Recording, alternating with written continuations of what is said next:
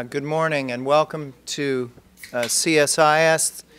We're thrilled today to be able to welcome Ambassador Niels Dallaire, Ambassador Leslie Rowe, Todd Summers as our speakers here today on the whole question, the future of diplomacy, 2013 and looking beyond. And we're thrilled that Catherine Bliss, a senior advisor here, is able to join us to run this session today. I'm Steve Morrison from CSIS. We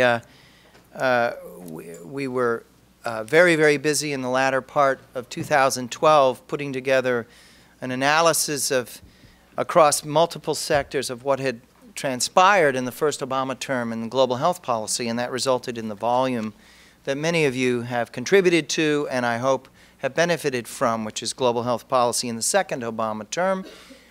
In the course of that work, we put an enormous amount of emphasis upon diplomacy. There's an entire chapter. Catherine was the lead author of a chapter on international diplomacy. We put an enormous amount of emphasis upon the partnerships with multilateral institutions. Todd Summers was the author of the Global Fund chapter and contributed significantly to many of the other multilateral pieces. We put a very high focus upon the indispensable value of high-level U.S. leadership across the entire spectrum of efforts. And you'll see that reflected across the different chapters. We put great emphasis upon bipartisanship as fundamental to the successes of the last decade in terms of Congress, but the broad consensus within American society that empowered and made it possible for this administration and the prior administrations to do some remarkable things in global health. As we put this volume together, we called upon many of our friends in the administration to help us, and Niels was particularly generous in sharing his time with us over extended conversations in several different settings, and many of the other key senior officials within the administration also shared with us their views over the course of that, and we're very grateful. And I think the quality of the product, the level of detail and nuance within it is reflective of their input. I'm very grateful to many people on CSIS staff who helped us pull today's event together: Carolyn Schroet, Matt Fisher, Alicia Kramer, Jacob Eckles, and Rachel Wood, among others who are here. I'm also very grateful to the many authors of the chapters in this, many of whom are here with us. I've already mentioned Catherine and Todd, but we're also joined. Becky Katz is here, Nellie Bristol, Janet Fleischman, and I'm probably missing several. I haven't identified several of our other authors. At the end of the day, we drew upon over a dozen different expert authors to bring this volume together, and we're very grateful to them. So thank you all for being with us. This is very important for us, for the reasons I've laid out, to be able to carry forward this discussion around diplomacy, the diplomatic agenda, what lies ahead, as Catherine will explain. 2013, there's a burst of opportunities and challenges on the horizon diplomatically, and we'll be talking about those today. We're also joined online by a few hundred people who've kindly agreed to join us through that, and welcome to you as well. So with that, thank you so much, and please join me in welcoming our esteemed panel here today.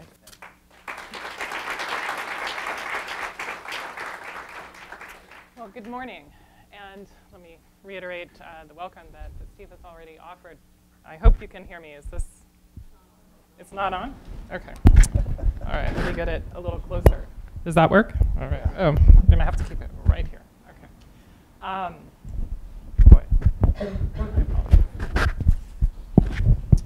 While I figure out my technical issues, let me just hold it here. 2013 is shaping up to be an extremely active year on the global health agenda, particularly with respect to multilateral engagement. On the one hand, there are a number of replenishment processes that will be getting underway. Of the Global Fund replenishment, which is looking to shape up over the course of the fall, the replenishment for the GAVI Alliance, the World Bank, IDA. At the same time, you have the regular set of meetings that engage a variety of countries on global health, the World Health Assembly, the G20, the G8 meetings, all of which will be coming up. And finally, there are some special meetings and discussions as well. Not only the discussions around the high-level panel regarding the post-2015 Millennium Development Goals, but also the UN General Assembly resolution on universal health care. So there's a lot to be discussed, there's a lot at stake for global health, and there are a number of opportunities for the United States to contribute to the engagement of countries and the support of countries for those processes. We are very fortunate today to be joined by three experts, three people who have really been working these issues on the ground, who are here to share their perspectives with us. We have two from the United States government and one from CSIS, who has been very much involved in some of the recent discussions around funding and reform at the Global Fund, and who can share their perspectives. I want to first introduce to my left Assistant Secretary for Global Affairs at the Office of Global Affairs at the Department of Health and Human Services, Dr. Nils Dallaire. Nils Dallaire is also the U.S. representative to the World Health Organization's Executive Board, and previously served as the CEO and president of the Global Health Council here in Washington, D.C. Also to my left is Ambassador Leslie Rowe, who is in charge of day-to-day operations at the new Office of Global Health Diplomacy at the Department of State. And in that capacity, she's very much responsible for helping to link the operations on global health at the department, at the headquarters level, with what happens at the embassy level and in the field, and making sure that ambassadors and the officers who work with them in a variety of capacities are able to fulfill the US government's work on global health diplomacy at that diplomatic level. To my far left is Todd Summers, who is currently Senior Advisor with the Global Health Policy Center here at CSIS in Washington. Todd has also been instrumental as the chair of the Global Health Board, the Global Funds Board on Strategy, Investments, and it's the SIC and Impact Committee. I remembered the SIC part of it, and so Todd has been instrumental in working through the past couple of years of the reform process to work with countries and with the board to envision a new vision for investment. So we're very fortunate to have these three here with us today. This is intended to be a conversation. So I will first turn to the panelists with a series of questions to elicit some conversation and debate and discussion among them, and then we will turn to you in the audience to invite comment, but really to engage in the conversation as well. That's the goal here, is to really identify the key priorities for the U.S. and in the context of the multilateral process, and to have a conversation about how some of the priorities and approaches will play out. So we will turn to you, the audience, after about 45 minutes to an hour or so. And I will invite you to wait for a microphone, which will be passed around. And because we have our online audience as well, to speak into the microphone and identify yourself and your affiliation so that the conversation can continue. So let me start by turning to Assistant Secretary Dallaire at Health and Human Services to ask you to set the stage for us for this conversation. What are the major issues on the global health agenda, particularly with respect to multilateral engagement this year? What are the U.S. priorities within that context? And can you give us a sense of what these mean for global health and why it's important that U.S. leadership really play a strong role? Thank you. First, is the microphone working, since we've already found one that wasn't? Can you hear me? Okay, good. Let me just start with a brief overview of global health diplomacy, and Ambassador Rowe, I'm sure will talk about this as well. We reflect sort of different angles on the issue of global health diplomacy, but I go back to Will Rogers' famous quote, "Diplomacy is the art of saying nice doggy until you can find a rock." And that's very different. I like doggies. And it's a very different concept from the concept that we use in global health diplomacy. In fact, global health diplomacy is the art of finding a good hamburger to share with the doggy so that you can work together on tracking something else down. And we're seeing that right now in China. when Secretary Sebelius and I traveled there for the U.S.-China high-level meeting in the end of May of 2010, we were there with Secretary Clinton and Secretary Geithner, and each of the departments, cabinet departments, had a separate set of conversations with their counterparts in the Chinese government. And as you all know, we continue to have issues of currency valuation and trade. We continue to have differences in terms of geopolitical issues. But at the end of that meeting and the subsequent meetings that have taken place, one thing that was highlighted was just how well the United States and China were working together in the health arena. Now, this has real payoff. We're seeing it this week with the emergence of H7N9 influenza virus, in which the Chinese have been very proactive because of the long-term engagement with the U.S. Centers for Disease Control and others to help them build their surveillance system, in our multilateral engagement with the Chinese in developing means to address global pandemic. This is an area in which global health diplomacy is working directly to protect both the Chinese people and the American people and the world. Obviously, there's a lot to be discovered still about this, this virus, but it's been remarkable how quickly things have gone, and that is a tribute to global health diplomacy. So this is a good time for global health, a growing recognition of global interconnectedness. But at the same time, we recognize with the fiscal realities, not only here in Washington, but around the world, that we have to do things better, smarter, to the extent possible, cheaper. And this is where the agenda for not only this year, but for the coming years comes in. You asked what the key issues were coming up, and I could probably do this for 40 or 50 minutes. I won't. But let me raise some of the issues that are at the very top of the agenda for both bilateral and multilateral discussions. You mentioned the UN General Assembly Universal Health Care resolution. The United States was deeply involved in those negotiations through the State Department, but with a lot of input from my department in terms of the recognition, whereas in past discussions at the UN, the U.S. was quite reluctant to sign on to something that seemed to confer a new universal right. Well, in fact, universal health care is the underlying premise of the Affordable Care Act. So this is an area in which the Department of Health and Human Services had a strong interest in being an active and positive part of the global discussions about this, and that helped to move the resolution forward. And continues now with, how do we actually do this? How do we work together? And there are a whole set of follow-on activities at WHO and other places.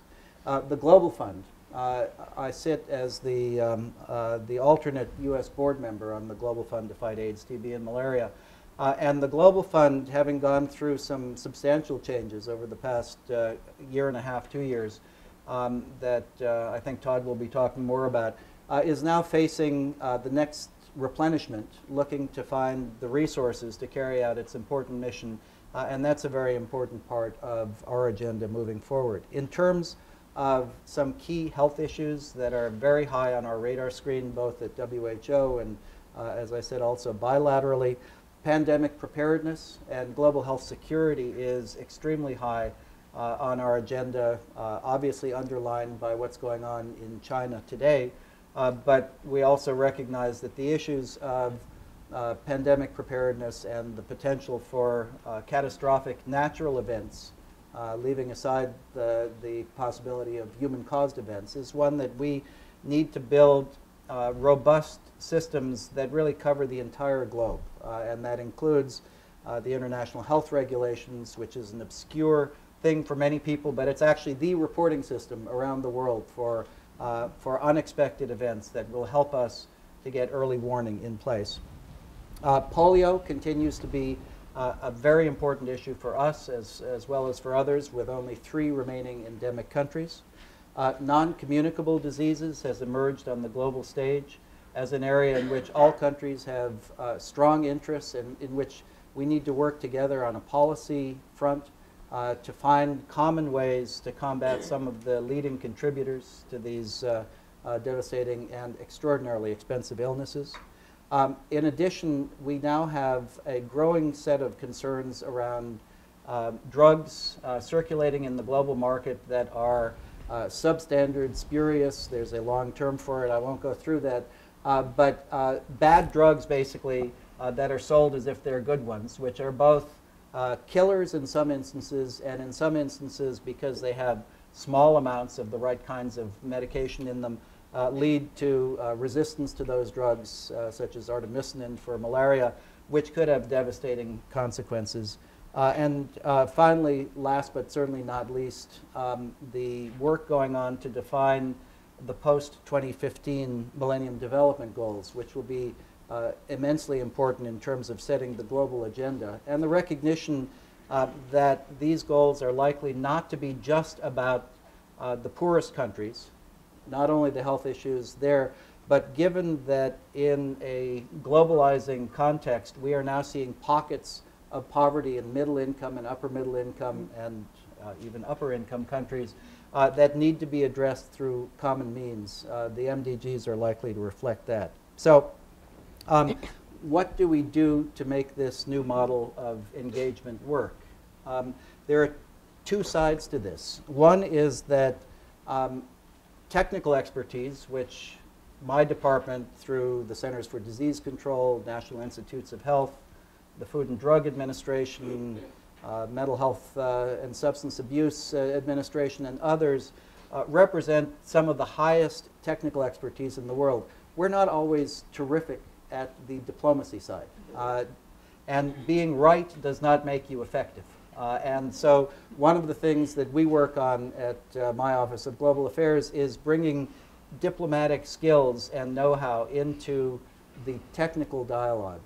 But in turning this over to my good friend Leslie Rowe, the other thing that we need is the diplomatic side of the discussion, aware of, conscious of, and committed to the health side. And we see the work being done by the new Office of Global Health Diplomacy as being a perfect match to the work being done by my Office of Global Affairs at HHS.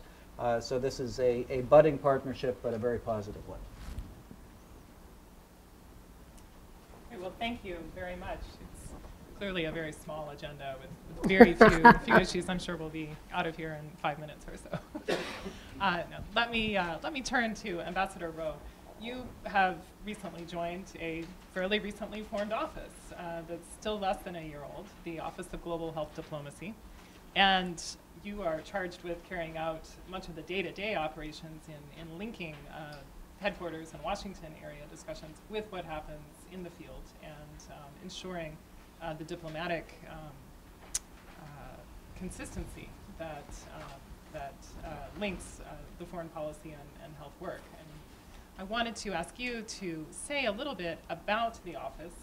Tell us a bit about its mandate and how the vision is developing as the office becomes very active. And if you could also tell us about the work that the office is doing in terms of interagency coordination, how important interagency coordination is in terms of defining and executing the U.S. global health agenda when it comes to the diplomatic approach.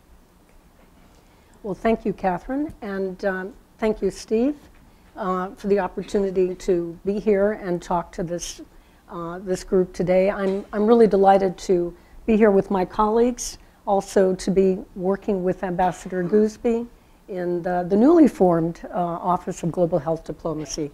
We actually opened officially in mid-January. A year ago, I was in Mozambique thinking about many other issues as well as global health. We're very fortunate to have a lot of support for this new office. I must tell you, I developed a passion for global health about a decade ago when I was in Kenya at the birth of PEPFAR, and continued with my subsequent posts in Papua New Guinea and also Mozambique. And we have wonderful interagency teams at Post. I will tell you that sometimes when you're in the wilds of the developing world, you really wonder if people in Washington have a clue as to what you're doing in the field. And so coming back to Washington, it's really been gratifying to see the number of people who are representing organizations here today who clearly are interested in, engaged in, and care very deeply about global health. So I thank all of you for that. I mentioned that we have very strong support in the new Office of Global Health Diplomacy, starting with Secretary Kerry, who cares deeply about global health. And of course, we've seen his very strong record as a senator. For many years, one of the strong supporters of PEPFAR from the very beginning. And we see more recently as secretary in his very first speech at the University of Virginia, in which he talked about the AIDS-free generation, eradicating polio, reducing maternal mortality, and supporting people to avoid malaria, TB, and other diseases. So with that, it's a great start for our office to have that kind of support from the top. I'm going to be a little more pragmatic in my presentation because, as you mentioned, I'm responsible for the day-to-day operations and communicating with my colleagues in the field. One of our main three goals in the Office of Global Health Diplomacy is to support our ambassadors and their teams, the deputy chiefs of mission, and also health teams and other people in the country team, to make global health a priority and a part of the daily diplomatic dialogue that ambassadors engage in. I mentioned that I've worked with our very strong interagency health teams over the years, and what we want to do is to basically use all the tools in the toolbox to make global health a priority. Ambassadors are already very much engaged in global health. I think it's pretty standard operating procedures. We have access to many different people at all levels of government and in communities. And so, for instance, if I was going to have a meeting with the President or the Prime Minister or the Ministry of Finance, Ministry of Health, I would always ask our country team, I'm going to talk about X with the President, but is there something that we need to get more high-level attention on, and can I raise that issue? I think this is standard for many ambassadors, and we want to make it even easier for them to do this by creating some tools for them that they can easily pull out of their toolbox when they're going to those kinds of meetings. So, for instance, we've in the couple of months that the office has been in operation, we've been looking very carefully at our training institute and the kind of curriculum, how global health issues are incorporated into the curriculum. We're developing modules. Everyone in our new office, and we're bringing staff on gradually, will have public diplomacy as part of their mandate to be able to develop talking points and editorials and speeches for ambassadors in the field. We have people in the field that do this already, but we want to, as I said, make it easier for them to do that. So there will be a lot of focus on those kinds of tools for ambassadors. The other one I would mention to you is that our new Global Health Diplomacy website is now up, and you can tune into it at www.state.gov/s/GHD for Global Health Diplomacy. And you'll have an opportunity to see a number of instances of our model ambassadors who are out there doing global health with photos on a wide variety of global health issues, as well as their teams in USAID, HHS, CDC, DOD, Peace Corps. So, and in addition, there are some other helpful resources there, links to a number of government websites, but also the Global Burden of Disease website, the NIH website, which shows World Report, all of the health research projects that are going on all over the world. So this will be a base not only for you all to see what we're doing on a periodic basis, but a useful website for our teams in the field. And I encourage you, one thing that we really would like would be your input.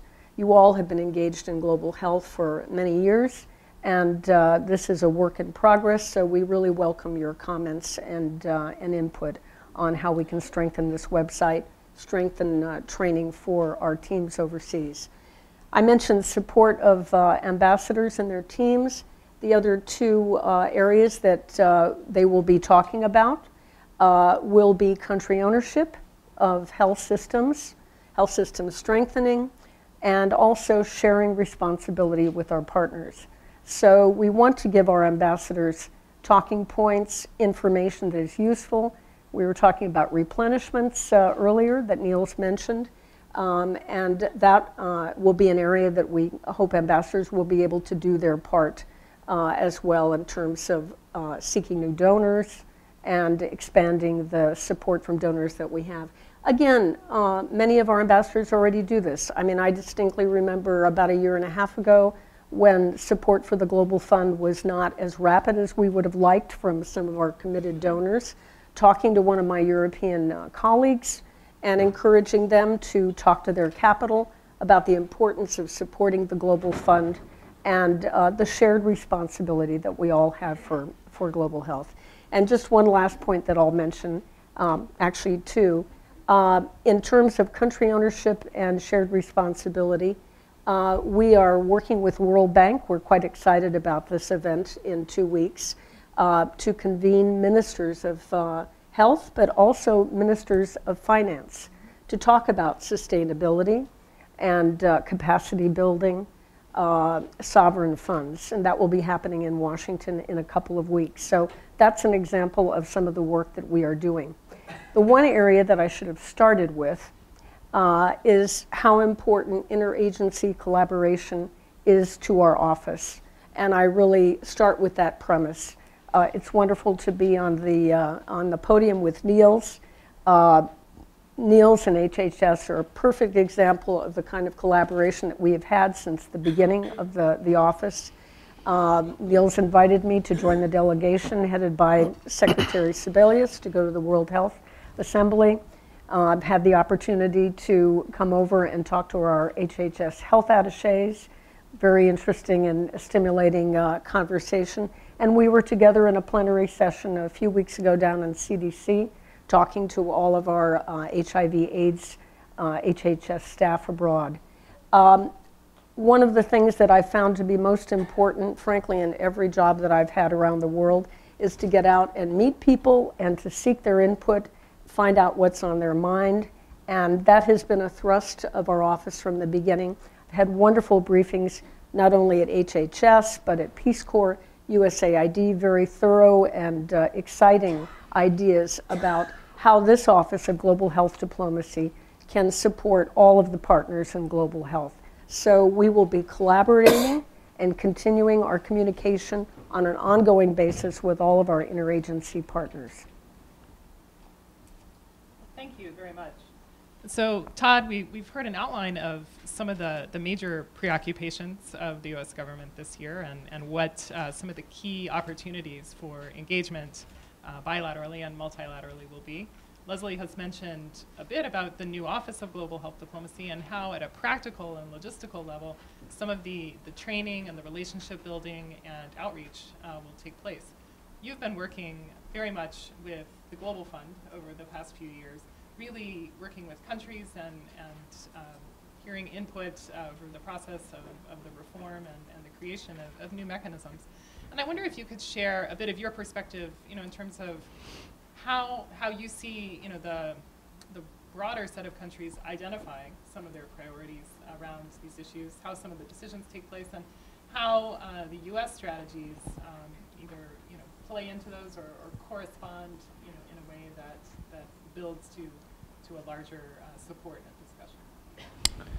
Thanks, and hello everybody. Nice to see so many old friends here.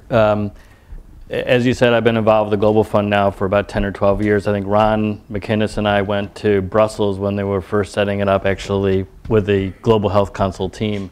So I've been involved kind of watching the Global Fund grow up in the space when all this energy around global health has been taking off When I started working on health, it was with President Clinton, and you recall we were trying to get our first $10 million for the global AIDS effort. So we've come a long way from there. One of the things that's been interesting to see is how the U.S. Plays with respect not only to some of the countries that are fighting the diseases, but also other donors. So the paper that Steve mentioned, the compendium that Steve mentioned, we covered 5 multilaterals: the Global Fund, GAVI, the World Bank, UNAIDS, and WHO, and there are certainly others, but those are the 5 that we sort of picked on. And we outline in the paper some of the challenges that we saw staring those organizations in the face and some of the recommendations. And it was done very much from the perspective of the U.S. government, so we didn't pretend that we were trying to give the world guidance. We were really looking at this from the lens of what can the U.S. government do.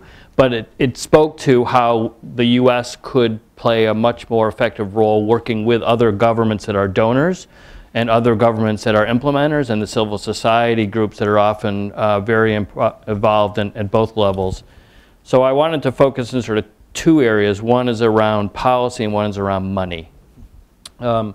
Policy is really where I think the U.S. can and should and has been playing a really important role, and looking at the government level, it gets really dicey really fast.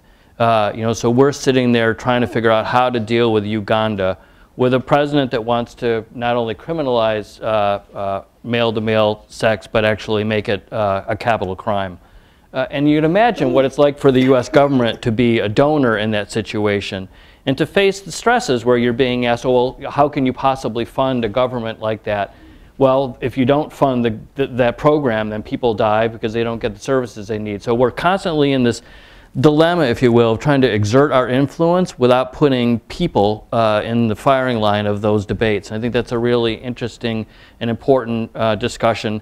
I think it's also interesting to see how we could potentially work with other governments sort of multilaterally on some of those. So rather than dealing with one of those governments bilaterally, maybe we could work together with some of the other donors that have some presence and some influence to be urging for changes in the issues that affect marginalized population and girls, and some of the challenges that obfuscate success in the fight against the 3 diseases.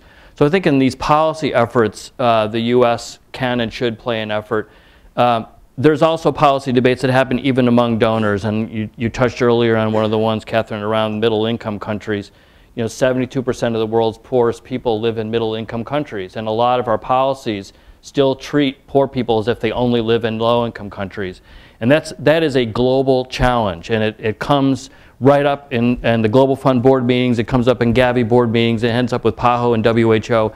We really have to be smarter as a community of funders and as implementers about how we deal with very changing dynamics across the world, and what it means to be a middle-income country, what it means to get or not get concessionary pricing, what it means to be prioritized or not prioritized for funding in a lot of the spaces. That's just one example of a policy issue where I think the U.S.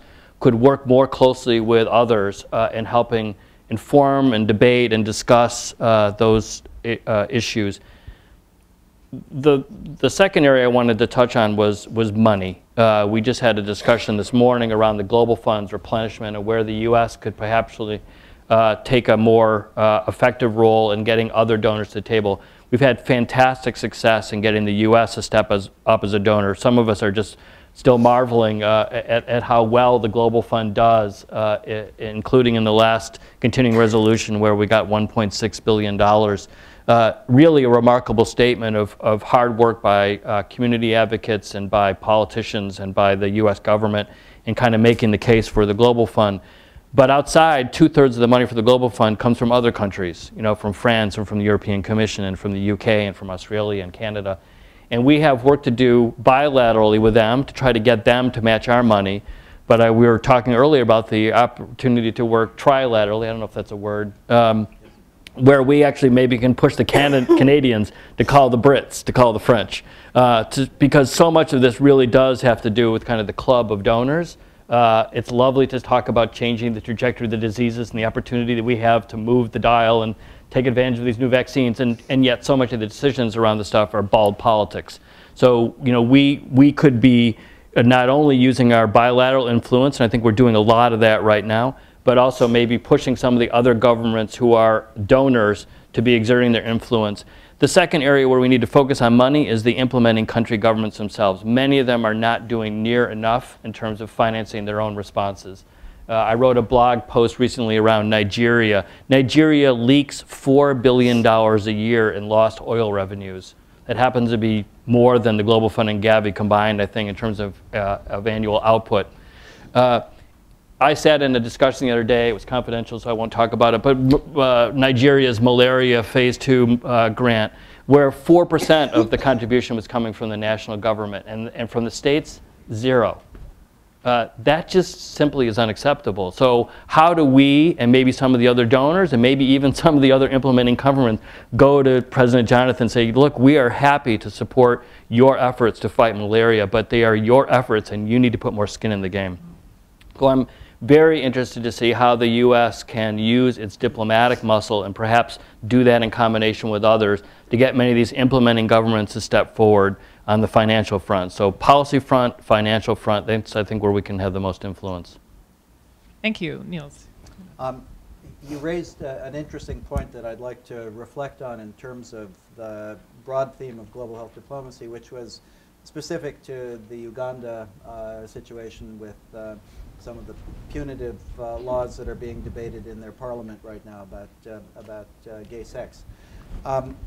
This is an area where working at really 3 different levels is terribly important. First is at the programmatic level, and clearly with the programs in the field that are supported by USAID and CDC and others through PEPFAR, having the programmatic backbone to actually deliver effective services and to withstand those kinds of political pressures is key. Secondly, is in the area of bilateral and, as you correctly pointed out, trilateral discussions, both the U.S. government on the diplomatic side and the U.S. government working with other major partners who have relationships themselves with the Ugandan government are having, I think, substantial influence in keeping this from moving forward. We do not expect this to move forward into becoming actual law. And then thirdly, we have to look at this from the standpoint of global norms and trying to create a new environment in which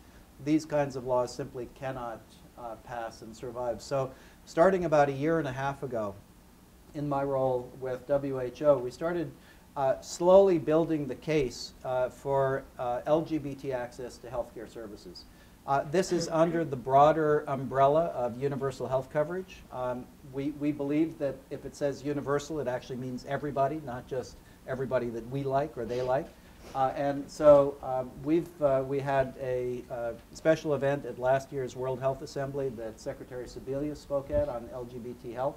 Had a very wide and interested audience, but we let that simmer for 1 year as these discussions take time in Geneva and in the multilateral environment.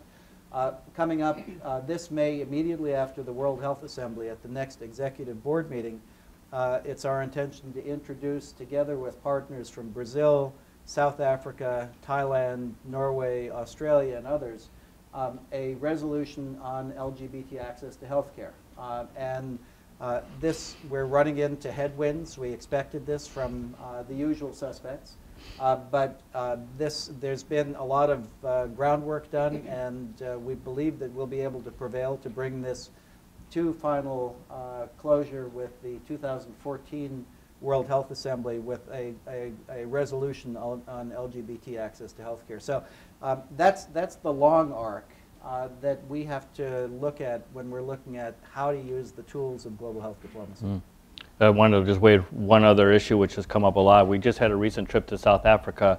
Again, we write papers around that. That's what we do here. And one of the issues that was really staring us right in the face very early on was gender violence. HIV there is so strongly connected to the atrocious rates of violence against women, and PNG, another place where the rates are absolutely astonishing. You have a better chance of being raped than you do of graduating from high school. I think that we have to figure out how it is that we play a constructive role in those discussions. Obviously, those are deep domestic issues that are cultural, they're religious, they're not necessarily around laws. But at the same time, if we're going to really be effective in fighting HIV in South Africa, what we heard right from the start and all the way through our 5-day trip was if you don't fight gender violence in South Africa, you will never make headway. So we're investing a lot of money, $500 million a year or something like that, fighting an epidemic where one of the main causes is kind of still not being addressed as directly as we want. So I know that there's a lot of commitment from the US government to do it, so this is not a push, but I think it just raises the real biting challenges that we have to confront. TB in Eastern Europe, most of those countries are ignoring TB, and particularly MDR TB, particularly among migrants and prisoners and the folks that are often most affected by the disease. So, one of our multilateral challenges is how it is that we together work to come out with a new approach to addressing some of those populations, because none of those 3 diseases we're going to be able to do well if we don't figure out how to deal with some of these tough issues. So we've talked here a bit about creating the right funding environment for carrying out some of the work that is envisioned in the strategies for many of the different multilateral organizations. Talked a bit about creating the right enabling or policy environment. And what I want to turn to now and to pose to Niels and Leslie is, to ask you to talk a bit about U.S. diplomatic, partnerships or collaborations with other countries, and perhaps not with governments, but with the non-governmental communities, the advocacy groups, and the corporate sector. What are the relationships that are most important in reaching out on funding and in reaching out on some of these policy questions? I know we've already talked a bit about the resolution or the plan that Niels mentioned for the next executive board. What are the, is it the kind of traditional partners, the donor community that the U.S. will reach out to create messages, to create support for funding and policy? What is the role of the middle income countries, many of which, the BRICS in particular, are becoming very active in policy debates anyway around global health? How does the U.S. reach out to them? What are the messages that work in terms of trying to create those kinds of collaborations? And then finally, what is the relationship with the corporate sector and with the non-governmental groups that are very active, certainly with the Global Fund, and certainly have quite a bit to say and to contribute around the other debates as well. So. Let me start with the last part of your question. Rather than do a long response, I'll start with that and then throw it to Leslie for more. You mentioned how are we starting to work with the BRICS? Well, in fact, as was mentioned, my office has a set of health attaches. Leslie came and met and spoke with them a few weeks ago when they were all in town for a meeting. And we've identified a set of key countries where the Department of Health and Human Services has a lot of ongoing activities through NIH, CDC, FDA, and others. And in those countries, we've assigned health attaches who are employees of my office, but who work for the U.S. ambassador there. Interestingly, you mentioned BRICS. The countries where we have attaches right now are Brazil. We're talking about getting one in Russia, India, China, and South Africa. Strange coincidence. And we, of course, have an attache in Geneva, which is not a country, but thinks it is. So the importance of an ongoing in-depth dialogue in which we have technical expertise on hand working deeply together with the diplomatic side helps us to identify issues in which we can work together in the multilateral arena, as well as identify common priorities in the bilateral arena. And we see this as a very important wave of the future. Okay. I mentioned country ownership as being one of our major goals. And by that, we don't define it as simply country ownership by the government. We really feel that country ownership is throughout civil society, community groups, women's groups, and local and non-governmental organizations. I mean, we have relied in the national government for decades on our non-governmental organizations to implement our very effective health programs. And that will definitely be a thrust And it's definitely a thrust of missions abroad, embassies abroad, that we go out into the communities, because we feel that if at the local level, the community level, people really take ownership and become advocates for their own global health, that will necessitate their putting pressure on their local officials and eventually national officials to provide the kind of health care that they really want. So we define country ownership pretty broadly. That said, since we do deal a lot with governments, and we talked about trilateral agreements, one of the privileges I had while I was in Mozambique is that we signed, my Brazilian counterpart and I, along with the Minister of Foreign Affairs, a trilateral agreement to work together with the Mozambicans, Brazilians, Americans on health issues and also on food security. And that was just about a year ago. The push to get it done at the end, but we did manage to do it. And I think it's a good example of emerging economies. I served in Brazil at the very beginning of my career, when Brazil was a recipient more than a donor partner.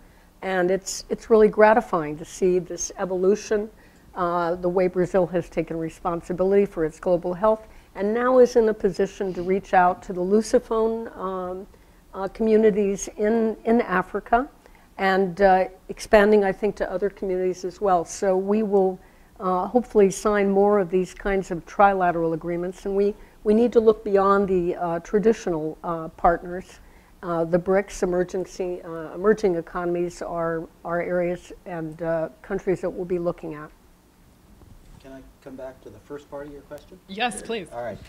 You mentioned how do we work with governments and NGOs and the private sector, and it's, you know, our focus is about improving health.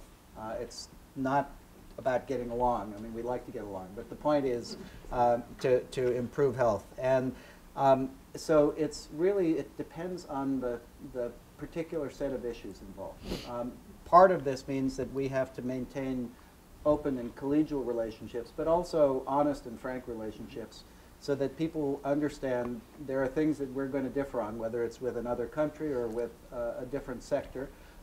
We will try to be as clear as we can about what our aim is in doing this. But for instance, we have been increasingly engaged in internal discussions within the U.S. government on trade issues, because increasingly in today's world, trade has huge implications on health. And whether that is trade in tobacco products or issues of pharmaceuticals and intellectual property protection, we believe that the health perspective needs to be strongly represented within the United States government as part of that dialogue. We don't make the final decisions as to what USTR does. That's for the White House to decide. But we want to make sure, and I think it's really for the very first time, that this perspective has been strongly introduced, and our Secretary is deeply committed to this. I'm laughing because when I worked for the Clinton administration, we tried to have meetings with the U.S. trade representative, and they really didn't want to talk to us too much. So one day we got a panicky phone call that ACT UP was scaling the walls of the trade building, you know, next to old executive office building. They were throwing ladders up the side, and they were coming over the ballards. What should we do? And we said, well, I don't know. We're going out for lunch. Call us and let us know how it went. So it was kind of our nice way of saying it would have been nice if you talked to us before. Maybe now there's some anxious. I mean, I think it's a perfect example of where we need to figure out how to work together with an industry that sometimes we don't agree with, but where the interest, it doesn't make sense for the USTR to be negotiating a bilateral trade agreement where we're forced to buy drugs at a high price and then put GAVI and Global Fund in the position of having to pay higher prices that they can't afford. So it's a real challenge for us. The bad drugs issue that you mentioned is a good one. The IOM just put out a report around counterfeit and fake medicines, although I think they are very clear they don't like the word counterfeit, but the bad drugs is maybe the best way to say it. On the 29th of April, here at CSES, we're going to be doing something in the afternoon on that issue. We're working with the IOM and the FDA, and it really is one of those very critical issues where you have to figure out how to come together across sectors and with many of these governments. China is the producer of many of the world's best generic drugs. They are the producers of most of the artemisinin that goes into the anti-malarials. They are also the production factory for many of the bad drugs. And so it's an issue that they're struck with, and it's an issue that we need to work with them on. India, the same thing. So it maybe is a good example of one of these things where we need to come together and build new relationships to try to figure out how together we fight the proliferation of bad drugs that are out there. Just also addressing the issue of private enterprise. This is an area that I've thought a lot about over the last few years. We've had tremendous support from governments around the world in global health. But I think we can do more with private enterprise. And it's interesting to think about the fact that the bulk of our assistance, US government assistance, which by the way is now 25%, global health represents 25% of our overall assistance around the world. The bulk of that is in sub-Saharan Africa. And I think you've read and noted that there is a lot of interest in sub-Saharan Africa as one of the few areas of the world that is actually growing. We had about 7% growth rates in Mozambique the last year that I was there. There's tremendous interest among American companies to get engaged in Africa. They're learning about Africa, more traditional markets or in other parts of the area of the world. And this is there are possibilities of mutual interest here as they get more engaged in developing energy resources, looking at their ability to support the public sector, public interests of the countries that they're working in, particularly global health. There are great opportunities there. About a year ago, we did a large conference, worked with USTR and other on commerce in Mozambique. We had about 100 different American and international companies that attended it. The president of Mozambique gave the plenary address. I gave an address, and frankly, my message to those companies was, you can do well in Mozambique, but you can also do good. So don't forget your social responsibility as you come and develop and assist in Mozambique's economic and social responsibilities. You have a social responsibility. So we're reaching out, plan to reach out more to private enterprise and get them more engaged and look at symbiotic ways to support global health. Let me key on that as well. Doing domestic health care at the Department of Health and Human Services, we recognize that about 3/4 of the U.S. healthcare expenditures are dealing with the consequences of chronic non-communicable disease. We also recognize that around the world today, close to 2/3 of all deaths that occur worldwide now are due to NCDs. And that 4/5 of those deaths are occurring in low and middle income countries. So this is no longer what I used to characterize as a disease of affluence. In fact, we're seeing it in low income urban slums throughout the world. When we look at the drivers of this, the key diseases being heart disease, stroke, diabetes mellitus, these are driven by, often by diet. I'll leave the tobacco aside, that's sort of a category to itself, but everybody has to eat. We used to be hunter-gatherers and we liked our food salty, fatty, and sweet. And that is sort of how we're programmed. The food industry and beverage industry has responded to that by meeting market demand. And are now driving, because of processed foods, are driving the global obesity, diabetes, and heart disease, stroke pandemics. What do we need to do to change that? We need to engage with the food industry. We're not going to do away with it, and we wouldn't want to, but we can certainly help to influence the directions of sodium levels, of trans fats, sugar levels in sweetened beverages and other foods. And one of the things that we've heard is that the responsible parts of that industry, and there are a lot of them, would love to have a meaningful dialogue that's not just with the United States, but an international dialogue with leading economies to set a set of standards, because then they don't have to be in an arms race to up the amount of sugar in their drinks to get greater market share. If everybody agrees we're going to keep it to this level, then you can start to bring the global burdens down. And this is a part of the multi-sectoral approach to both global health and the diplomatic side, because we need to enlist other governments in this as well.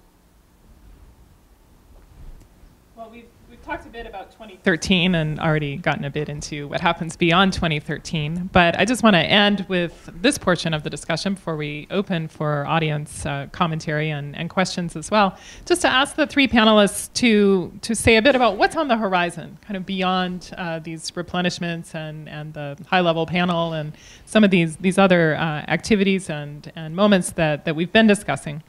And from a health diplomacy standpoint, how does what happens this year in terms of the replenishments, in terms of the outcome of the post-MDG discussions and others, how does what happens this year and how the U.S. interacts diplomatically with these processes, how does that influence what the U.S. should do to prepare for what's around the corner? So I'll start with Niels. Boy, that's a broad question. Let me take one element of that. The world, as we're keenly aware, is in the midst of a profound economic and health transition. Globalization, the dramatic changes that have occurred in terms of the shift from low income to low middle and middle income economies, China, India, and increasingly now in parts of sub-Saharan Africa. We're seeing a huge shift. And whereas when I started my career in global health a number of years ago, it was really a bimodal world. There was the poor in developing countries, and then there was the rich. And the focus of global health was really on poverty health. Now what we're seeing is that it's much more of a spectrum. And one of the things that we, the United States government, need to do and are in the process of thinking through is a more nuanced analysis of this transition from countries and societies that simply need help to, on the other end of the spectrum, countries and societies where an active technical and professional engagement is deeply beneficial to both sides. And the spread among them. And instead of saying you get to here and then you're no longer an aid recipient, you drop off and we don't have anything to do with you anymore. Now we're really looking at ways of engaging across that spectrum at reasonable levels, at much lower cost when you get out to the further advanced societies, but not simply dropping off the screen. So I think that's one of the things that you can be looking for over the second Obama term. As we sort of look in a more sophisticated and deeper way at global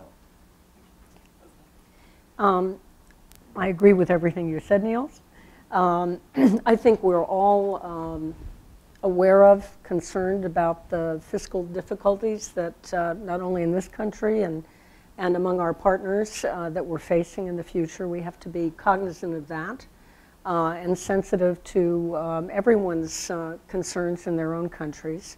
And I think it will mean that we will have to look for even better coordination among our partners, bilaterally and multilaterally, whether it's on the international level or it's in countries with global health teams that are working there.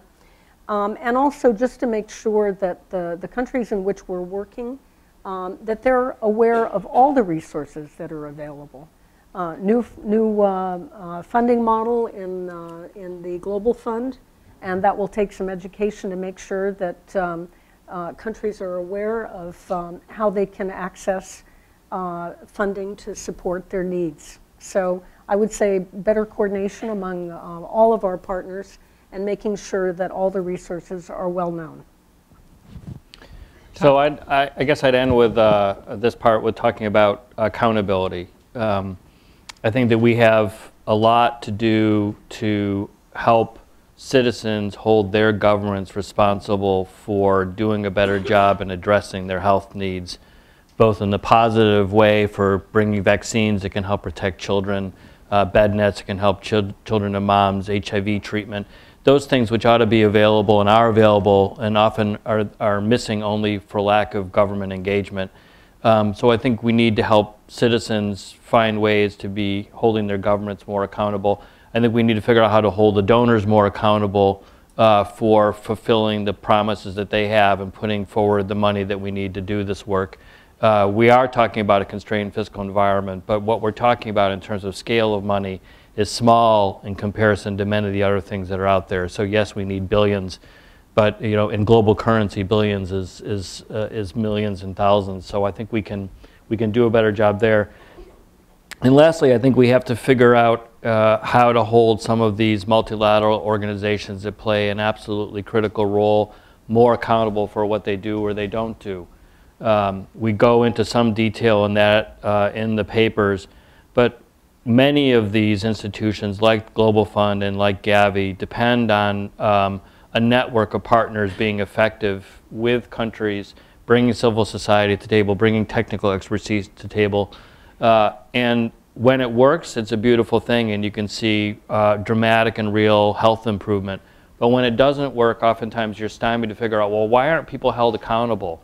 When I see a Global Fund grant going out to fight an HIV epidemic in an injection drug using environment and 75% of the budget's for printing, I want to know who wrote that proposal. I want to know, did the UNAIDS person light himself on fire before that showed up in Geneva? I mean, how do we end up with such a massive waste of money? It's not to find blame. It's to figure out how do we just get out of this system, because in this tough environment, we have to be accountable for making the money work, and that's a place where it just simply doesn't. So I feel like the way to bring some of this stuff together is to increase the transparency, increase and improve the governance, and really hold all of our work, each of us, to account for whether or not we're really making a difference in fighting the diseases. All right, well, we've talked about accountability and coordination and collaboration and multi-sectoral engagement, and now it's time to engage the audience in some commentary and questions as well. I see a number of hands already up. Let me ask you to, as I identify you, please wait for a microphone to come your way, because we do want to be able to both record this and engage the online audience. And let me just ask you to please state your name and affiliation. Make your intervention brief, please, because we do have a lot of energy here in the room. I'll take a couple of questions and comments and then ask the panelists to respond, and then we'll go forward again. So let's start over here, please. Hi, my name is Nicholas Berkfeld. I'm a medical student at Yale, and this question is for Dr. Dallaire. In your recent Health Affairs article, you list a bunch of priorities that the global health and the federal government will focus on going forward. And in a lot of them, there's sort of a unifying theme that wasn't necessarily addressed that comes up not only with neglected tropical diseases, food and water security, catastrophes, and then also influenza. There's a linking factor to all of those, and something I was thinking about yesterday, there was a New England Journal article talking about the effect of global warming on health. And what I'm curious about is if there's any thought process in this aspect of government about how would you coordinate those types of things, and how would you go forward to try to think of this in more of a bigger perspective? Thank you. Let's turn over here in the back, please. Yep. Thank you. Thank you very much. Hernan Rosenberg, previously with the Global Fund and Pan American Health. I thought.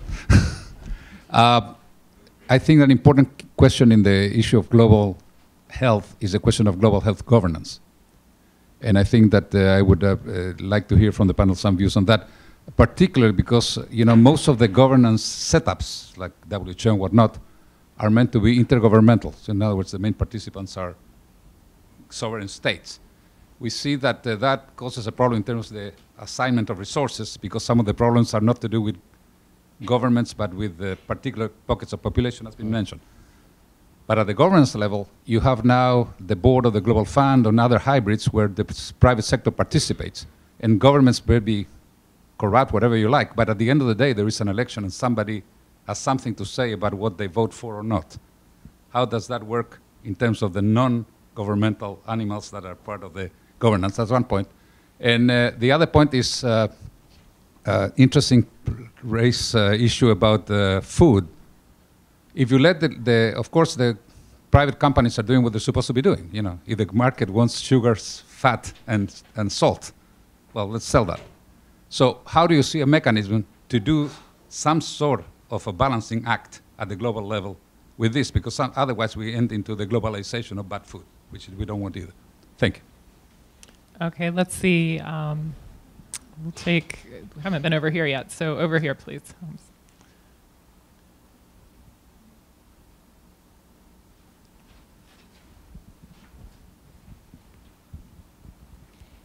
Thank you for a wonderful presentation. My name is Manaz Harrison, and I just came back from a Fulbright at Georgia, Tbilisi.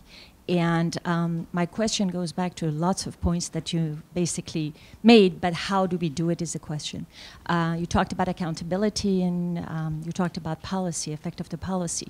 And I saw policy written, piles and piles and piles of them all around. And it's where we leave it, and how do we take it to implementation? And perhaps goes back to gentleman's questions into if there is a global approach to governance about health, then how do we keep these states accountable into the money that's trailing constantly there, but the outcome is not really in the health of the population? Thank you. Okay, thank you. And let's take one more, and I want to, not to make you run around too much with the microphone. Let's see. Actually, why don't we take those three, and then I'll start. I'll start over here. So what I've heard is, you know, a question about the relationship of many of the policy discussions to global warming. This question of governance, pardon me, and the role of the non-governmental sector within some of the organizations like the Global Fund. How do you balance, you know, in this, you know, kind of discussion about, in particular around food and health, how do you balance market demand and some of the regulatory measures under consideration? And then, you know, finally, this question of policy, it's one thing to write it and have it there, but how do you actually achieve the implementation? So let me start with Todd, and we'll. So I'll jump to the questions around governance and maybe a little bit around how do we do it, but I think you can tell us maybe, since you just came back, how do you actually do it in Georgia? Global Fund's been a really interesting experiment, right, around governance. It's one of the few international boards that actually has rules that are designed to promote inclusion. So for every decision of the board that's formal, half the board is split into two groups, the implementers and the donors, and you need a majority of both sides for something to pass. So you can't have kind of one group lording it over the other in terms of votes. We have three non-governmental positions on the implementing side. We have northern NGOs, we have southern NGOs, we have affected communities. On the donor side, we have private foundations and the private sector. The rest seats are generally government. Honestly, I think the biggest representational governance challenge at the Global Fund is the voice of implementing countries. The NGOs are really good at talking. Sometimes it's like, shut up. Because they're so good at it and they understand deeply the policy issues, and they're often sort of sitting next to ministers of health who kind of have plunked down at a Global Fund board meeting among a million other things. They've got quick talking points. They don't really understand the depth of the issues going on. Their levels of detail and acronyms that they don't follow. And you see conversations happening where 3/4 of the room is completely unaware of what's actually being discussed. And it's very frustrating because those decisions often really make a difference. We've struggled a lot with this issue. Hooray is here representing Minister Tedros, who was the former board of the chair. It's very difficult to get implementing country governments to the table in an effective way. They don't organize themselves naturally to come to the Global Fund board meeting and speak on behalf of Southern Eastern Africa or, you know, Asia or Latin America. So we're asking people to do very difficult things.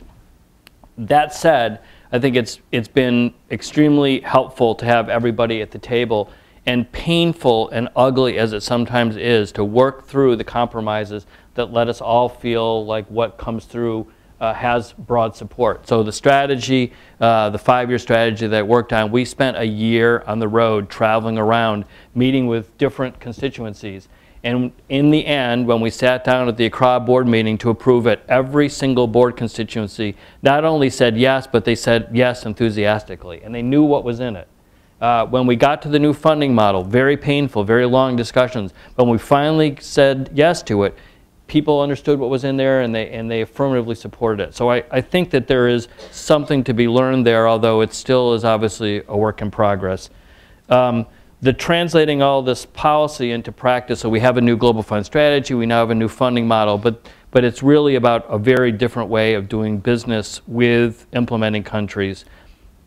We'll see. I think honestly, I go back to saying accountability and transparency is probably a big antidote to this. The more people understand how much monies are going into their countries from donors, what's supposed to be accomplished with those monies, and some indication of whether or not that's happening, allows citizens to hold their governments and the donors that are funding those governments more accountable. So I think that that's at least a bit of it, which is making a lot more of what we do open to the world to inspect and comment on and hopefully correct. Leslie.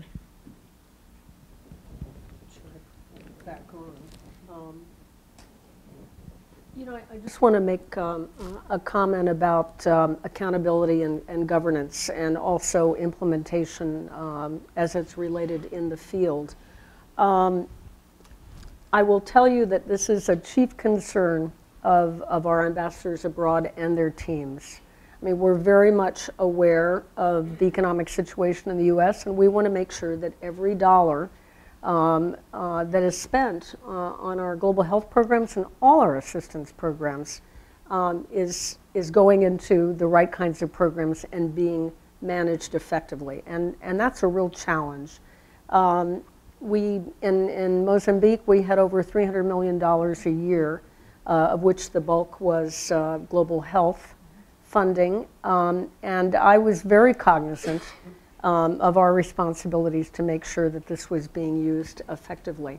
It's a challenge, and it's the role of the chief of mission working with their teams to be monitoring and evaluating consistently as not only health officers go out in the field, but other officers to visit projects, see how they're going, and to really be giving a once-over to see if this is effective expenditure of our funding. And if it's really, I think probably the most important thing, is it benefiting people on the ground, which is a real challenge. So all I can tell you is that we take those responsibilities seriously, and that will certainly be something as we move more and more into country ownership, which is a goal for countries to be doing all their planning and their implementation, their monitoring and evaluation, and eventually managing all the expenditures in global health. This is something that we're going to be paying a lot of attention to in the next few years.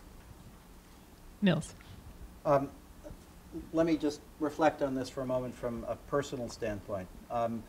What you see up here is the bureaucratic avatar of somebody who spent 20 years in the field actually running health programs.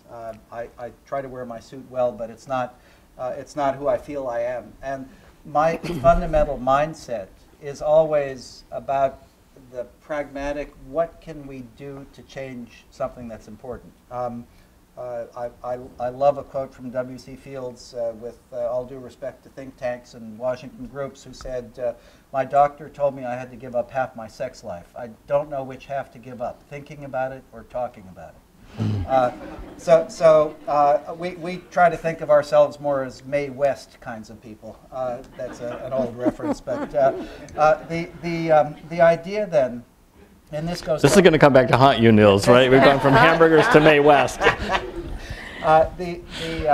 This goes back to a number of the questions here. So you asked the question about climate change, and what's not clear to us, we certainly see the connections between climate change and human health in a wide array of things. The question is, what can we from our operating position do about it? And it's not clear to us what we can at this point, so we have not actively engaged. 20 years ago, we would have said the same about trade. And today we've got better levers to actually start to have an impact on the trade discussion, so we are doing something about it. In the area of the issues of global food, how do you address food at a global level?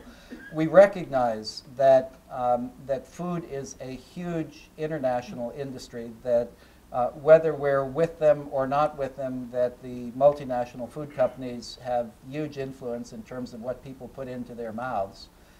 And so engaging with them as constructively as possible, providing not only guidance, but where possible some leverage points in terms of global norms is a very important aspect of this. This is not to say that we turn everything over to global industry, but rather that we recognize that they play a very important point. Ultimately, when we go about doing things, we try to look at where this is going to really have an impact downstream and not in 30 years. Our time horizon isn't that good. But in the next 3 to 5 years or sooner if possible. And I think that's where, that's sort of where our sweet spot is trying to influence middle-term policy.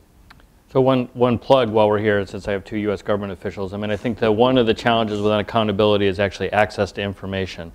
So, you know, we've seen a tremendous improvement, and thanks to the internet, you can now download the COPs, or, you know, for PEPFAR. You can see some of the things, but we don't see the grant agreements, and we don't see the budgets. We don't see the stuff that really allows us and many of the people working in these countries to understand what exactly is going on, who's getting money to come help our citizens, how much are they getting, what kind of overheads are they charging. I think we have a little bit of work to do ourselves to figure out that line, and I know there's a line there around how do we maximize transparency and accountability on our side, because I think that there is still a lot of suspicion out there that our money is not being used to full advantage. So we can help lead the way in terms of accountability. Thank you. I know I said I would turn over here, so let me turn all the way. Where's our microphone? Oh, great. Thank you. Okay. Let's take here and here to start, and then I know we've got a few over here as well. Hi, I'm Ann Pence, and I'm currently with Covington & Burling, which is a law firm, but I'm not a lawyer. I'm a development economist, so I spent most of my life at State and AID and the MCC. And building on the MCC experience, which I started 4 years before the organization was created because I was part of the team that looked at how to set it up, I want to ask the group about the upcoming discussion of the post-2015 Sustainable Development Goals and that process, and to say that when we first did those Millennium Development Goals, that started in 1991, by the way, there wasn't any focus on country ownership or accountability. And, you know, I think the US has led the way, not always easily, using the MCC model to make information on grant agreements and their programs and their budgets available to local people. And I'd like to know if there's appetite in the international community to build in some of these accountability structures into a robust and ambitious set of, you know, next era sustainable development goals, and how those of us here, if that is a goal of yours, could support you and build momentum for that, not just in donor countries, but in the countries that receive partnership resources, technical or otherwise, so that we can move forward in a way that gets results for people who don't have voice very often in these processes. Thank you. Then we'll go one row back, just over here. Yeah. Thank you. My name is Laurent Hubert, and I work mostly on the Framework Convention on Tobacco Control and supporting its development and implementation. And my questions were in regards to the MDG review process. I was wondering about the U.S. position, especially towards, they understand there's 2 overarching health goals, one of addressing extended healthy life expectancy, and the other one, universal health coverage. So I was wondering what the U.S. positions, if there is a position already vis-a-vis those, and also if the U.S. would support an NCD-related target, not a goal, but maybe a target in the MDG review process. In the area of trade, I found that quite interesting, and I was wondering whether what would be in your mind the best outcome, particularly vis-a-vis the TPP and other also trade agreements. And the last question is related to the FCTC ratification. I understand the U.S. there were the FCTC was among a set of other treaties that were potentially going to be submitted to the Senate last year. That did not happen, and whether you see that as a possibility with this next 3-4 years of this administration. Okay, thank you. We'll go over here. Janet? Oh, sorry.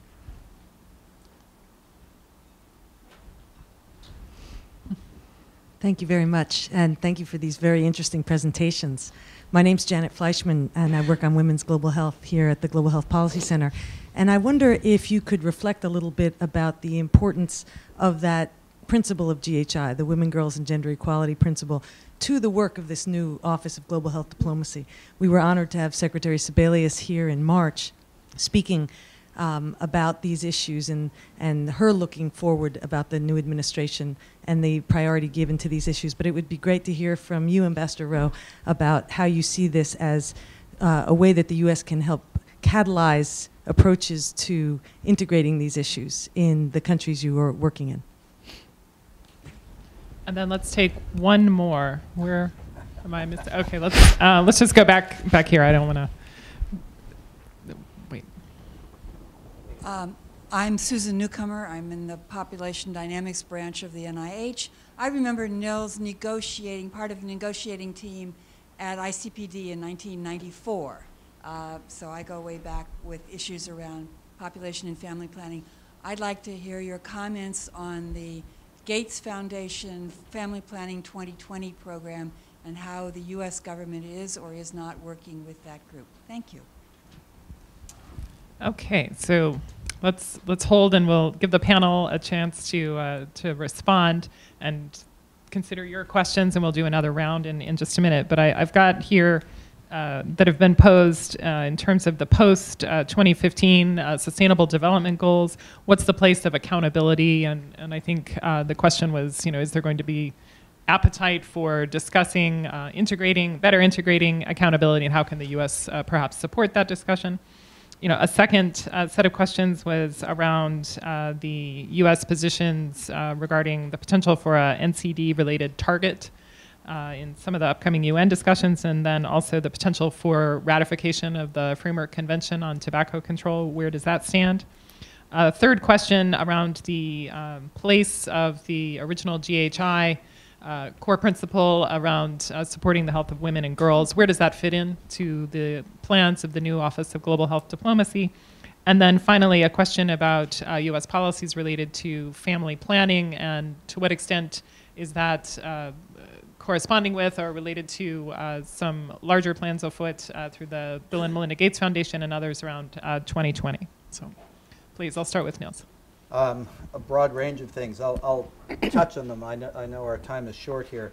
Certainly, in terms of the post-2015 MDGs, yes, there is very real appetite for transparency and accountability built into these. And obviously, this is a work in progress, but it's certainly something that we're encouraging.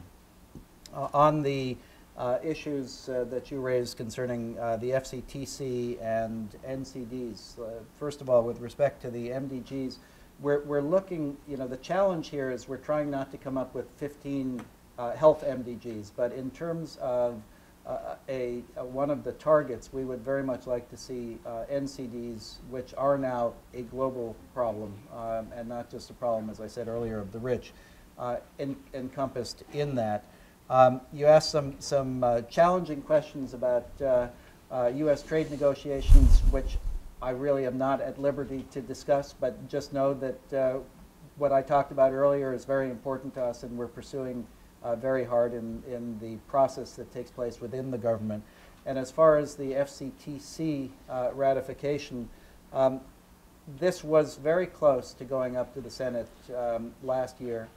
Ultimately, based on the perception that there was one treaty that was ready to go, that there was strong feeling that it would actually get Senate ratification, which was the Law of the Sea Treaty. And if you followed that, that wound up not passing. So that was a pragmatic decision not to send it up because they wanted to get one thing through. It's still very much on the docket, but it's going to depend very much on the dynamics in the Senate. And then last, on the question of the Gates Foundation's 2020 push on reproductive health and family planning, I think this is a terrific and extraordinarily important contribution, one which certainly fits well with the Department of Health and Human Services' domestic commitment to assuring that all women have access to family planning and reproductive health services. As far as the international side, I can't speak for my good friends and partner agency at USAID. I know that they have a very active family planning program. I used to be at USAID, but I'm not anymore. But I certainly have the sense that there is a strong engagement there. I'll focus on the last question, on the issue of integration of women and girls issues. This is one of the GHI principles with which we, along with our other interagency partners, are committed to implement. So the answer is absolutely yes. We plan to spend a lot of time. We're working already with our partners at state in the GWI office, as well as in USAID and our other partners, to look at how we integrate women and girls issues into everything that we do. So I'll speak on behalf of USAID. They're firmly committed to that. Just a couple notes. One, Millennium Challenges, there's actually a lot of interesting lessons to be learned, and I don't think we've plumbed those depths enough, so I didn't want to leave that completely off the table, but I think there's a lot around the compacts that they signed, which really articulated in a much more clear way what each is going to do in that relationship. There's been some work around women and girls issues, the legal frameworks. I think there's some very interesting stuff there. Around the MDGs, I think this whole universal access to health idea to me is a mistake, so I'll just put that on the table because it's a means to an end. It's not an end in of itself, and I'm afraid if there's something that we can't measure, we won't do it. So it sounds great and it sounds laudable, but until we can actually find out something we can measure, so maybe underneath that there are these targets. But you know, I do worry about us having something that sounds lofty, but ultimately doesn't allow us to hold ourselves accountable for whether or not we succeed. Around the family planning and reproductive health work, I actually think this is a really great issue where we need to figure out how to talk to Europe, because they can't understand our conversations over here, and yet a lot of these policies are set in international environments, and you talk to anyone who's on the other side of the Atlantic or the Pacific, frankly, and they just don't kind of understand this whole American reluctance to talk about reproductive health or sexual health and rights or any of the other agendas which are quite common over there. So this is a place where our politic makes any kind of intelligent conversation quite difficult, but we got to get through that. And I'm afraid if we don't figure that out really quickly, we're gonna lose the momentum that I think the Gates Foundation and Melinda in particularly have helped to catalyze. Well, I think we could probably spend another 45 minutes to an hour with each of these questions, and I know that there are many questions that we won't be able to get to this morning. I want to thank all of you for coming to spend part of your day here and for having come to engage in conversation on the outlook for global health diplomacy in 2013 and the U.S. approach to diplomacy in the face of multilateral replenishments, discussions, and engagement. Please join me in thanking our expert panelists this morning.